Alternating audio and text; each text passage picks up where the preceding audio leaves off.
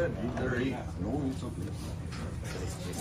At full employment, where we are 2 or 3% unemployment, there's just not movement from other states like we saw 10 or 12 years ago. That's the main difference. So these employers are willing to try something else.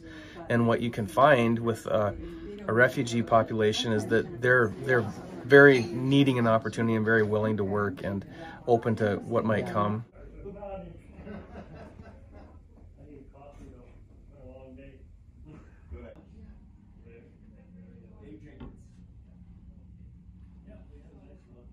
Now I got some job here in North Dakota, and I hope that soon the war will be over and I can work here to get some money to help to my family, to help us to rebuild our country, maybe make business there.